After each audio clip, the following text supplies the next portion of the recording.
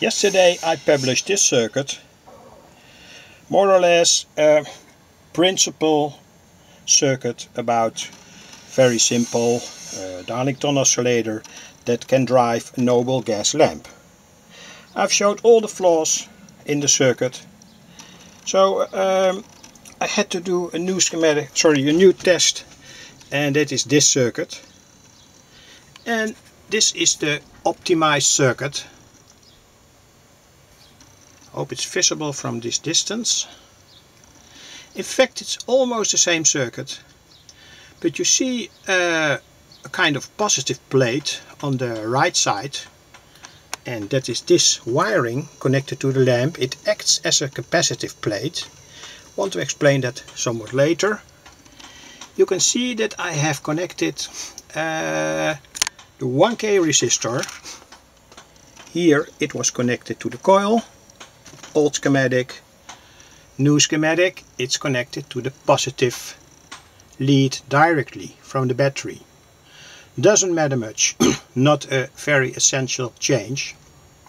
But I found that the circuit didn't want to start on low voltages, and that's why I have connected here this capacitor, 47 nanofarad.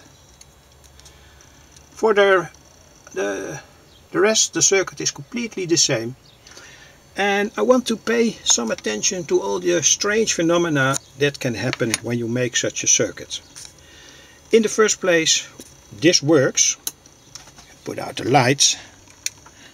You see that the lamp glows at 7.3 volts. I go back now to a lower voltage,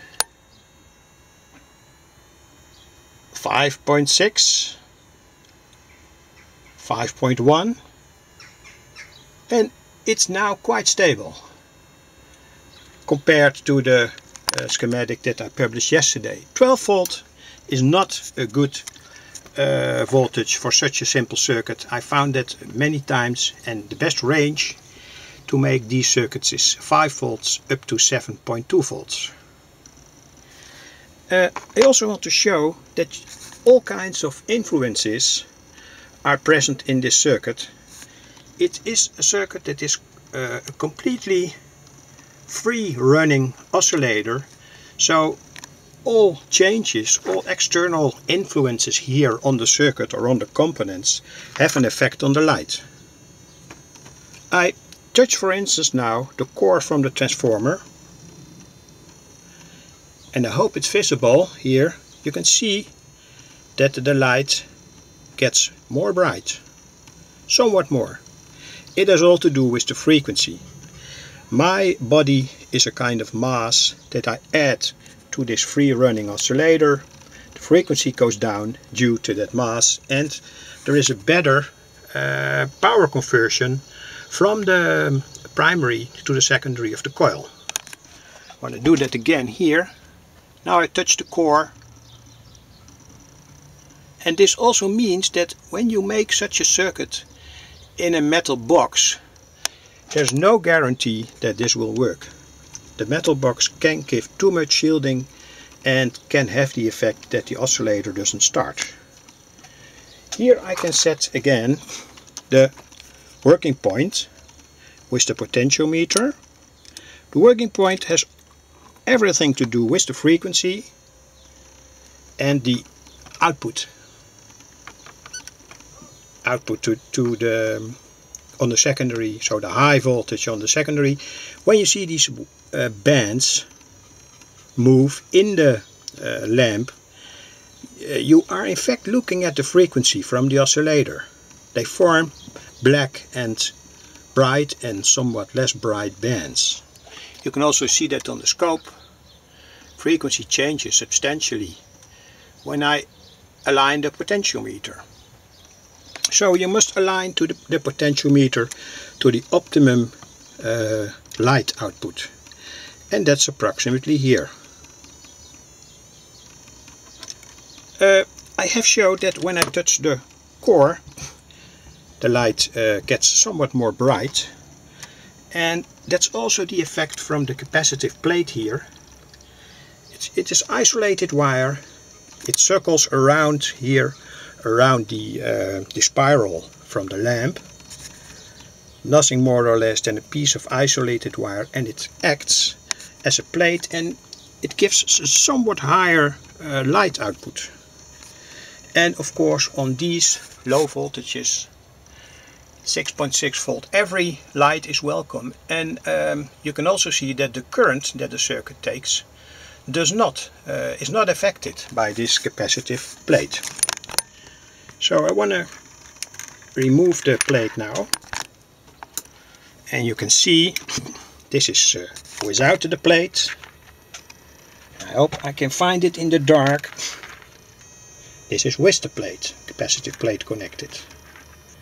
And that's the reason why you find on cheap camping lanterns sometimes on the noble gas lamp a small piece of aluminum glued to the lamp, and that has also the same effect. It works as a starter.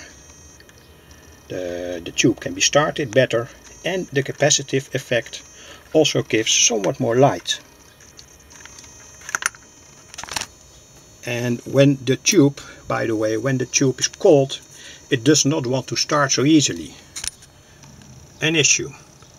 I've showed here also the capacitive influences, inductive influences, and the influence from the supply voltage. They all give a frequency variation and a not proper, not ideal power conversion from the primary coil to the secondary coil. So this is all that you can expect when you make such a simple circuit. Be glad when it works. When it works, don't change it. Don't try to make it very, very neat in a beautiful metal box or so, because when you take it apart and build it again in that neat metal box, there's no guarantee that it will work. One of the reasons also why I publish my circuits on pieces of wood, varnished, and brass nails, and when you make it in such a way, when you copy the circuit directly from the schematic and make it in that way and it works, it keeps working. And in such a case it's very well possible that when you put your simple wooden box, plate, your electronic circuit on a wooden plate in a neat metal box, it still works. And that regards all kinds of circuits, radios, oscillators, etc. So this is an optimized circuit.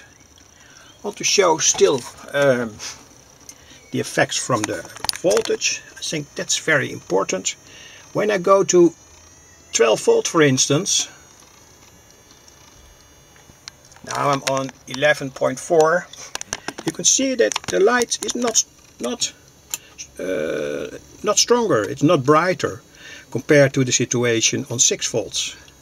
So the only thing that I do now is pump in energy into that coil, heat up the core, and the power conversion is not good. So back to a better voltage, where I have the same amount of light and a very low supply current, 200 milliamperes or so. So 200 milliampere at 6 volts is 1.2 watts or so. That's what the circuit consumes now, and it still has a quite good amount of light. Perhaps white LEDs work better, have a much better power,